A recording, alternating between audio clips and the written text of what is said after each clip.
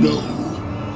I am your father. Welcome to Watch Mojo, and today we're looking at enduring cinematic examples of beings made up of both human and machine parts. Man-made androids such as Roy Batty from Blade Runner, as well as robots and artificial intelligence, will not be eligible for inclusion. Come with me if you want to live.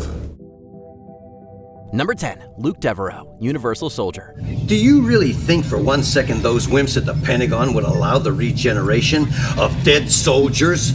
American soldiers? Action star Jean-Claude Van Damme has a long, storied resume to his credit, including starring in a film that was actually titled Cyborg. Van Damme didn't portray a cyborg in that film, but his character of Luke Devereaux from 1992's Universal Soldier certainly fits the bill. You push a car faster than my mother drives, okay?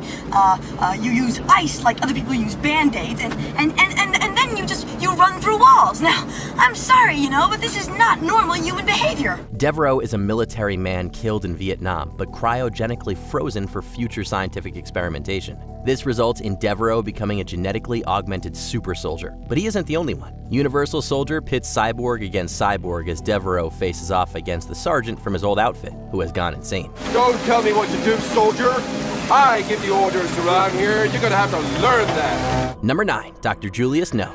Dr. No. Forgive my not shaking hands. It becomes a bit awkward with these, a misfortune. Everybody has a favorite James Bond villain, but there's always something special about the OG. Dr. Julius No is 007's first cinematic adversary, a cunning criminal mastermind who just so happens to be missing his hands. No is a cyborg, having replaced his severed appendages with metal replacements, although No doesn't necessarily need them to get one over on Bond.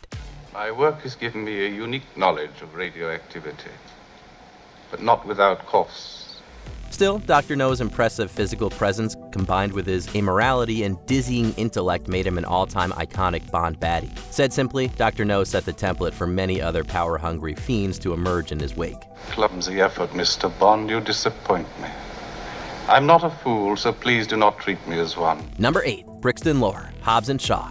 Deckard Shaw. It's been a long time.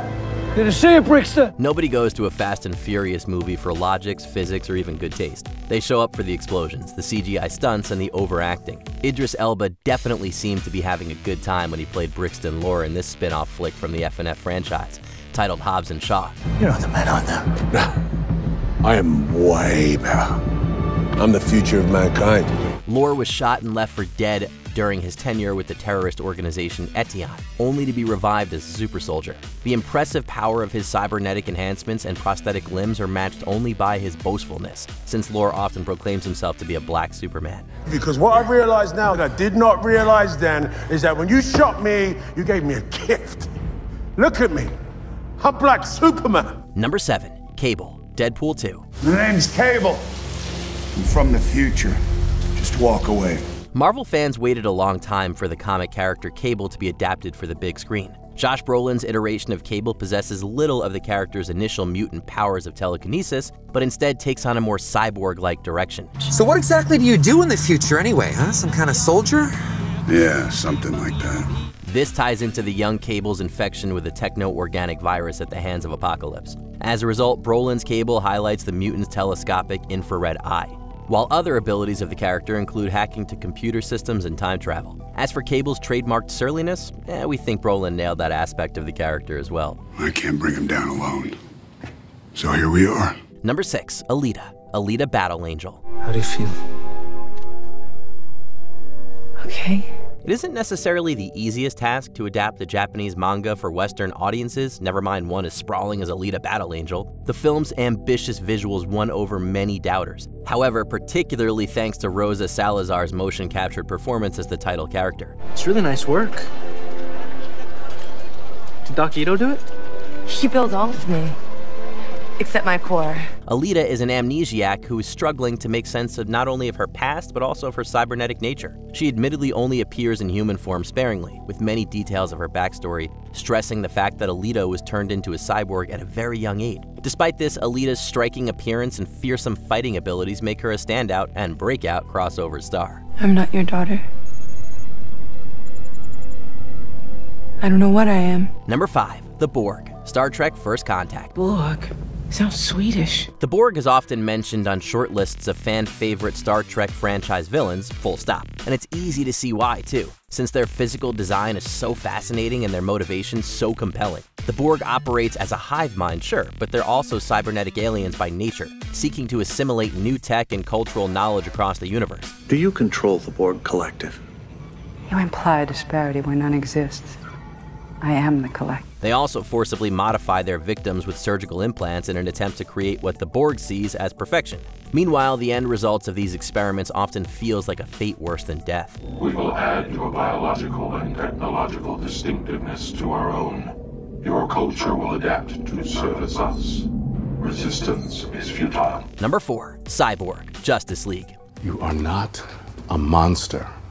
It's weird that you thought I meant me. This entry may seem like a softball, but you know what they say, if the cybernetic shoe fits, wear it. Cyborg, aka Victor Stone, has appeared in a lot of small-screen DC Comics adaptations, as well as some animation. 2017's Justice League saw Ray Fisher bring Cyborg to the big screen, a take that changes some aspects of the character's backstory. Ever since we got visitors from Krypton, people have been waiting for the next alien invasion.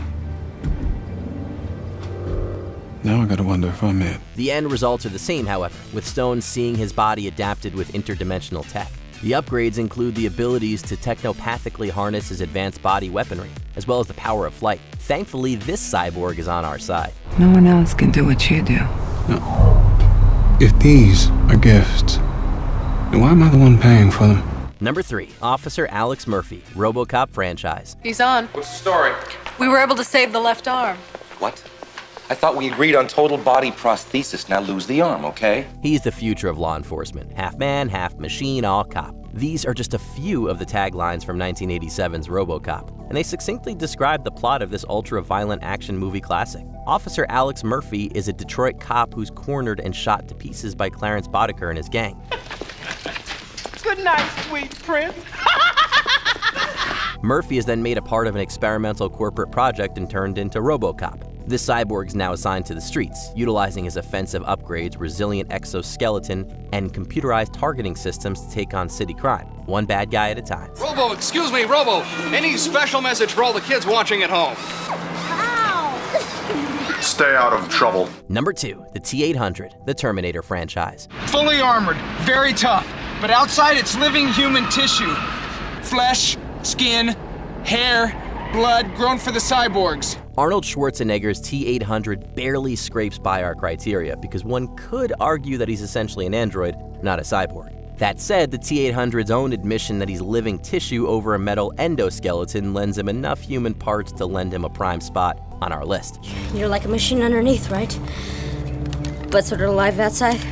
I'm a cybernetic organism, living tissue over a metal endoskeleton. And why not? There's arguably very few sci-fi action films as perfect as the first 2 Terminator films, while Arnie's T-800 works brilliantly as both a hero and villain. It doesn't matter if this cyborg from the future is cracking quips or shooting up tech noir. The T-800 is an all-timer. Now don't take this the wrong way, but you are a Terminator, right? Yes.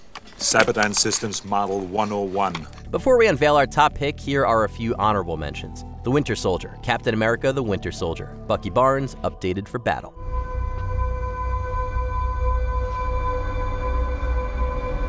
Bucky? Who the hell is Bucky? Frankenstein, Death Race 2000 franchise. Mostly human, save for the hand grenade. Only the winner of the race is to shake hands with Mr. President. Is that a grenade? A hand grenade. That handshake is all I've lived for as long as I can remember. Alex Rain, Nemesis, a cyborg bounty hunter in the year 2027. The cyber transplants have really taken to you.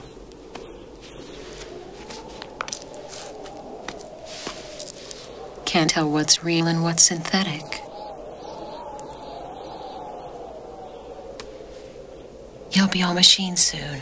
Before we continue, be sure to subscribe to our channel and ring the bell to get notified about our latest videos. You have the option to be notified for occasional videos or all of them.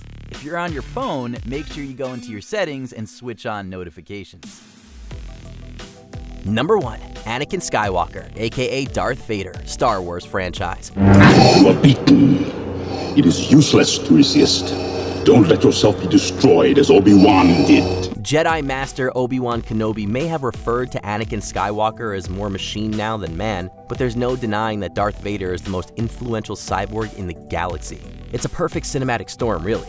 James Earl Jones' booming voice helps define the character's personality, but his imposing design also underlines Vader as a physical threat. Where are those transmissions you intercepted? What have you done with those plans? Elsewhere, there's Hayden Christensen's performance as a young Skywalker, crippled by Kenobi during their duel on Mustafar. Here we see the young man once thought of as the Chosen One, fully corrupted by the Galactic Empire and turned into the Darth Vader we fear and respect. I'll not leave you here. I've got to save you. You already have. But also love. Can you name any more standout movie cyborgs? Let us know in the comments. This is intense. Did you enjoy this video? Check out these other clips from WatchMojo, and be sure to subscribe and ring the bell to be notified about our latest videos.